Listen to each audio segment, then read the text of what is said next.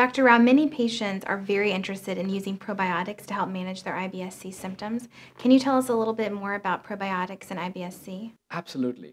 Now, the probiotics has become the craze of this particular decade in managing GI symptoms as a whole.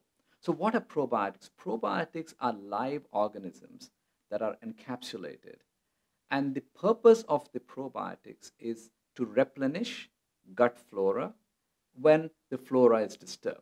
So, in the gut, we have hundreds of billions of bacteria, and there are at least 500 types of bacteria in the gut. So, it's a large amount of bacterial population that harbors normal in the gut. So, patients with IBS-C have disturbed colonic microbiome. That we know. But how to replenish this has been a challenge.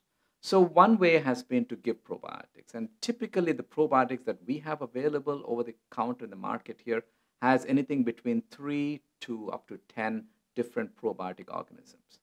Now, the premise is that if you put billions of these probiotics in a single capsule, that the capsule, when you swallow, goes through the gut unchanged and miraculously delivers the entire probiotics to the colon. Now, this is the premise because it is not proven in the vast majority of probiotic drugs that are available.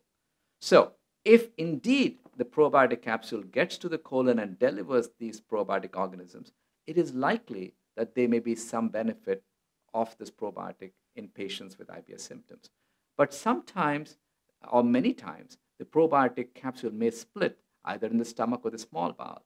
And when it happens, then it is now delivering large amount of bacteria to the small bowel, which inadvertently may contaminate and colonize the small bowel.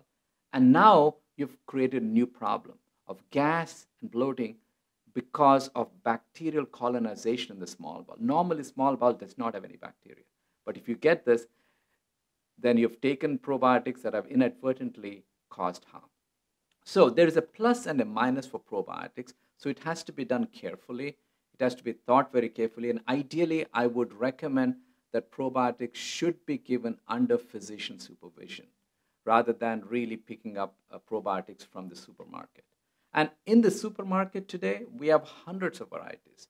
So which one do you pick? There are people sitting in garages and making probiotics, and there are some manufacturers who follow very strict protocol and have very high quality products that are out there. So it's very difficult to tease it out when you walk through the shelf.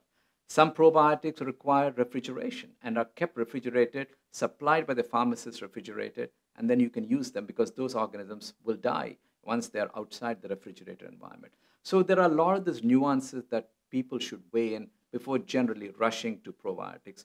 And more recently, there have been 2 or 3 studies that have been done that have actually cast some questions as to whether they truly relieve IBS symptoms or even gastroenteritis symptoms. Although there are other studies that suggest that patients with IBS symptoms benefit from probiotics. So the jury is still out.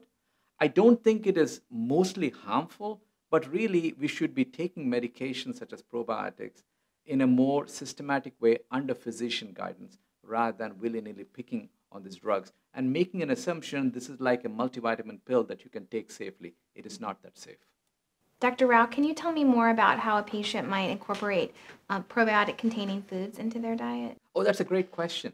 Now, there are several naturally occurring foods that contain probiotics. Now, yogurt is one classic example. There is kombucha. Then there are other kind of fermented food products that are available. And generally, they are much more safer. You are not packing them with billions and billions of bacteria. We've been eating these fermented foods for thousands of years, and they are safe. And I would recommend, in fact, I recommend very often to patients, particularly with IBS symptoms, IBS diarrhea, or even constipation, to consume these fermented foods. There are many in certain ethnic, for example, from India, where I come from, there are several fermented foods such as idli, and these are foods that are fermented overnight. And there are other parts of the world where they're used. They can be very, very helpful in restoring the colonic microbiota flora naturally without really causing much harm.